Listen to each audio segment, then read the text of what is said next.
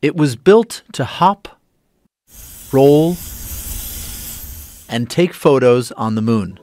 And after swinging through the solar system for 4 months, this 5-legged lander just made Japan the 5th ever country to pull off a lunar landing.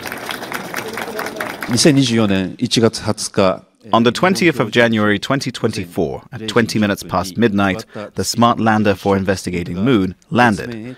We have been able to confirm that it has arrived on the Moon's surface. Slim left Earth on September 6th, but instead of burning fuel to get to the Moon quickly, it took the long way around.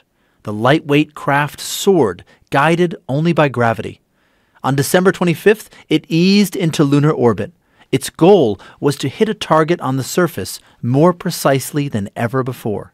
It's very common that spacecraft miss the targeted landing location by a few kilometres, but Slim aims a landing with a precision of less than a 100-metre error.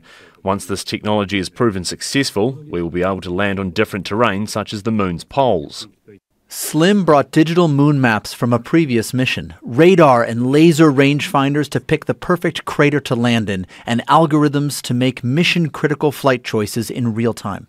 This is part then of wider attempts to try and have efficiency savings and marginal gains in trying to make the moon more accessible for science organizations or universities or government budgets.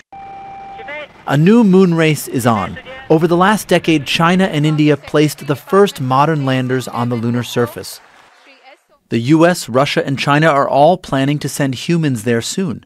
But private companies in the US and Japan recently failed expensive landing attempts. We are finally trying to build a base where people can live or stay for a long period of time on the moon. So it is important that we can show that Japan has the technological capability to make this landing on its own. Early Saturday morning, scientists held their breath and watched. Slim landed in a crater in the Mare Nectaris, the Sea of Nectar. But its solar panels may not be functioning, so in its short battery life, it will send back as much data as possible to teach future missions a sleeker, more efficient way to get there. Colin Baker, Al Jazeera. Make sure to subscribe to our channel to get the latest news from Al Jazeera.